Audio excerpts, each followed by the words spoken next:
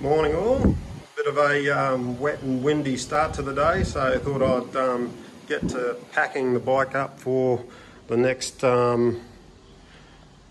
trip. Going to be rolling on the 2019 S-Works Venge. Give you a quick run through. So basically down the front, running obviously the Dura-Ace Di2 all around. Mid-compact chainring and a 34 tooth inner ring. I know Shimano say not to use that combination, but it shifts perfectly up and down through the gears.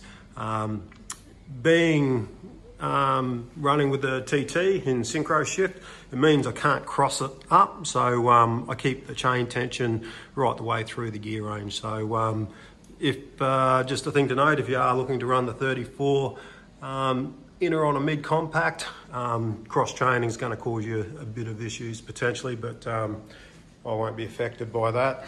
Down the back, 1130 cassette, again the 30 tooth with the 34 front chainring. On this next ride, it's about 30,000 metres of elevation, so yeah, that combination is definitely going to help me get over those pinchy climbs. The gears, Dura-Ace Di2, ceramic speed, oversized jockey wheel. They say 5 watt saving in the jockey wheel, which is perfect because it offsets the running resistance of about 5 watts of the Sondina hub. So basically that cancels out. I don't have to worry about charging my gear at night and batteries going flat and the likes. Again, up the front, the Zip Vodka front end. I've been doing some work on this and made some few mods over the last few weeks. I have posted up some of the things we've been doing, but how it's going to sit is I've double taped the bars, a bit more comfort. I'm just going to lay a bit of strapping tape over the top just to hold it all together so it doesn't move or come loose on the ride. The K-light up the front. This is I've only had it for about 3 weeks now, but it's a great light. 1200 lumens. It's a ultra low speed light built for bike packing. You see, you hardly need the wheel moving for it to start to work. 1200 lumens. It's bright. I've got a light switch so you can turn it off. It's got a capacitor bank, so you can see in the off position. It maintains light after you've been riding for about an hour. So if you need light to set up camp, it does a great job. If you are looking, don't want it to be lit up at night, obviously if you're riding during the day, turn it off and it will be flat by the night, so it won't annoy you. The GoPro 10, got it mounted up. The mount's a little bit bulky. I'd like to chop this lug off, but it's positioned out of my way. Gives me a bit of flexibility to move it and mount it in different places on the ride. So it's perfect.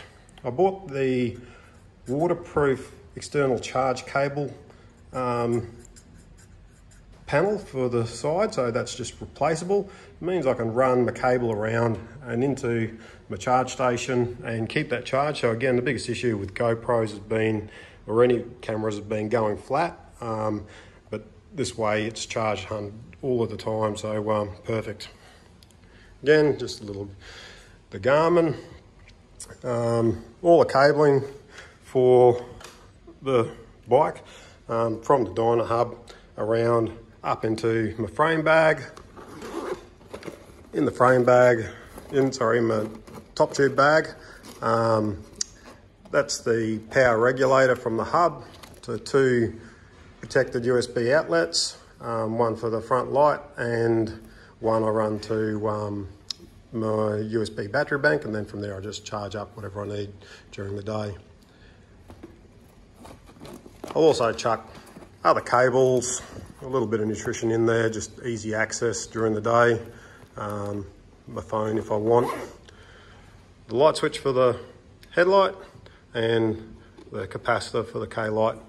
Again, this bag, I was going to custom make something, but I came across this lysine bag None of the straps worked, but it was a perfect fit. So cut all the straps off, bought needle and thread, and sewed them on. So just a strap around the stem, lined up Velcro to come straight through the TT mounts and around, and just sewed them on where I needed them. It's come up perfect, nice and stable, fits in there neat, and it's perfect size for all my electronics. So pretty happy with how that's come up. Again, Di2 shifters, great for when you're in that position. You can sit there, you don't have to break that position to change gears or anything. I've lifted the TT bars a lot higher than my standard riding position, like on my TT bike on the Shiv. So for this ride, I used to run at about 12 mil, but we've put another 20 mil in there. So lifted it up, laid it back a little bit more. This just makes it a bit more comfortable and keeps that pressure off my neck. On top of the top tube, the Garmin remote controller, great little spot for it, nice and easy to control it, don't have to worry about trying to fiddle with the camera, easy to get it on and off, just Velcro strap. It's rechargeable, but I found after it's charged I can do 3 or 4 days and I'm still at like 60–70% battery, so it's perfect. The Epidural full frame bag.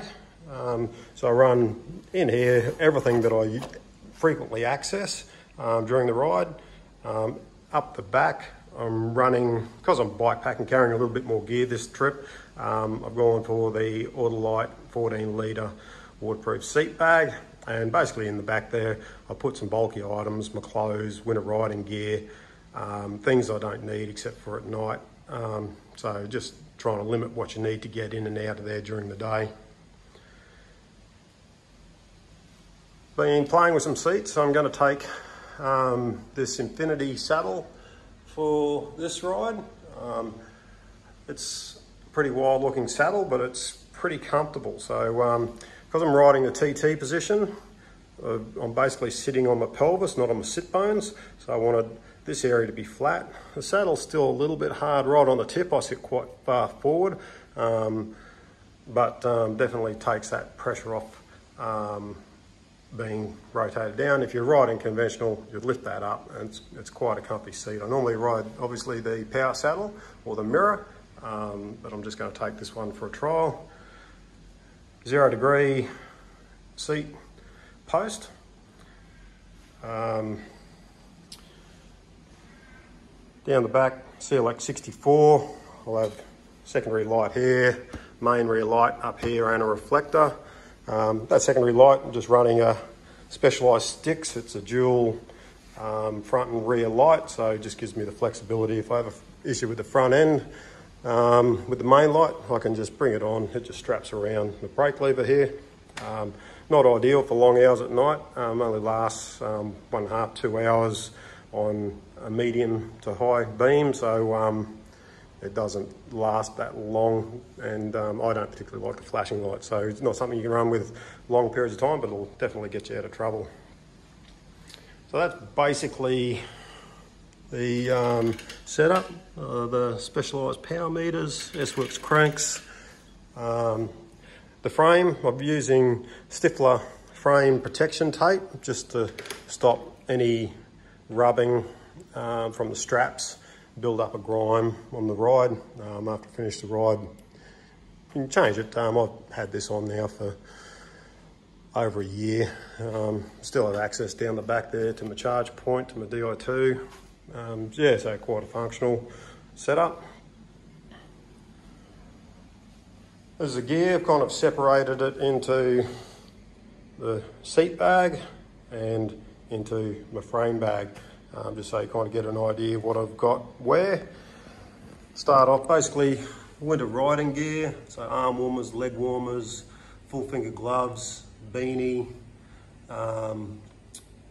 jacket, wind jacket, day kit, just a set of bib necks and summer riding jersey.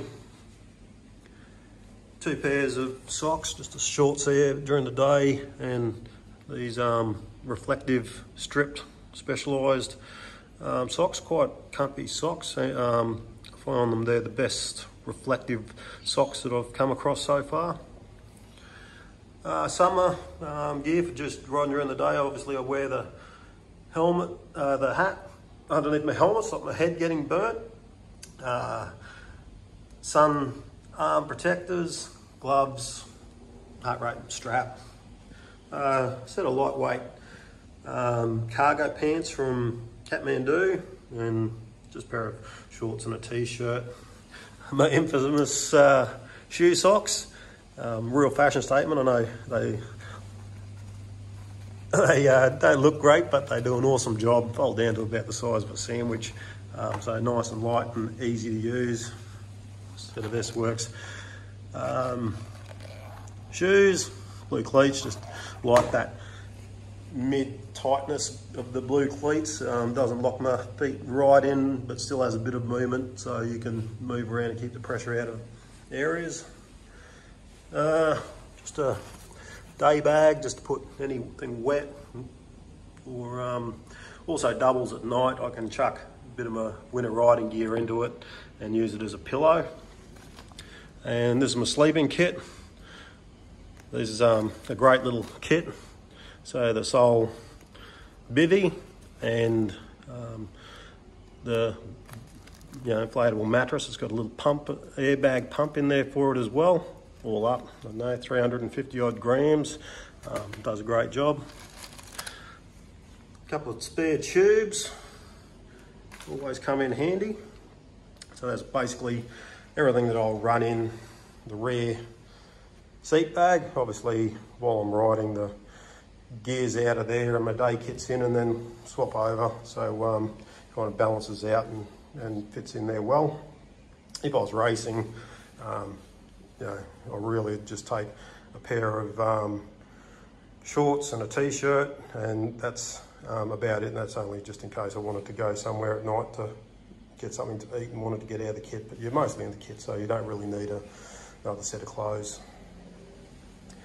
In my frame bag, bare essentials, pump, in here, a couple of tubes, multi-tool, tie levers, puncture repair kit, so just a handy little bag just to get access to what you need during the day.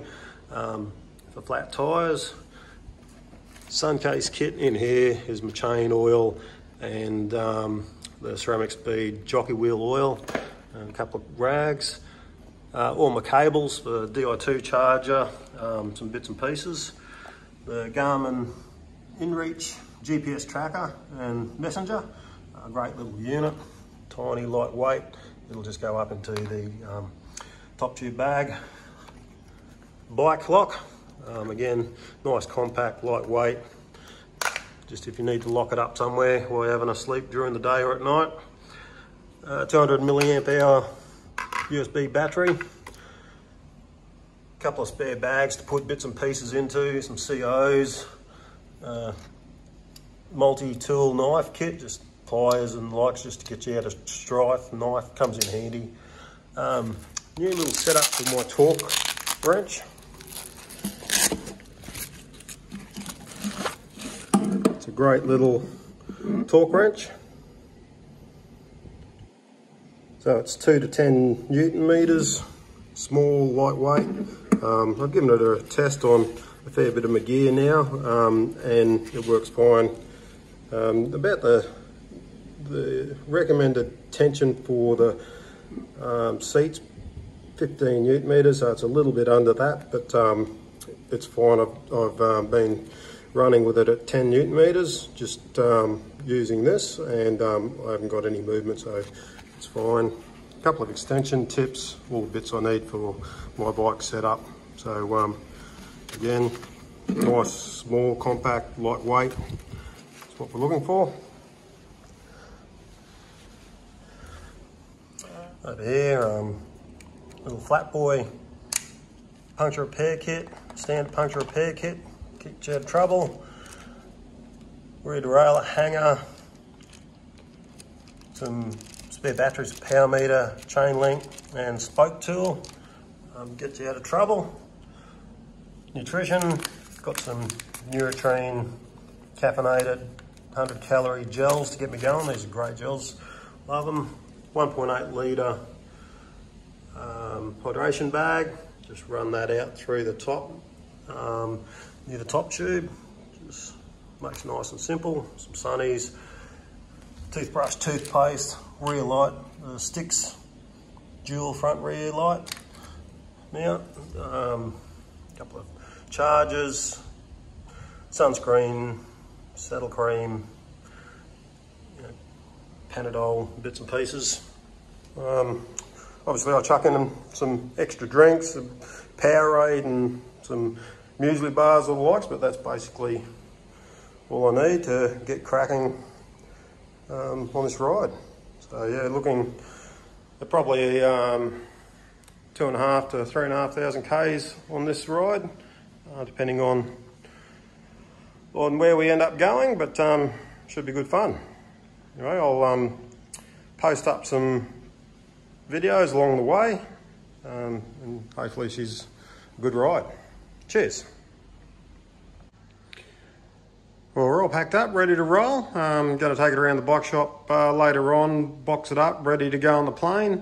Just thought I'd show you the how it looks at the end. So everything in the frame bag, seat bag.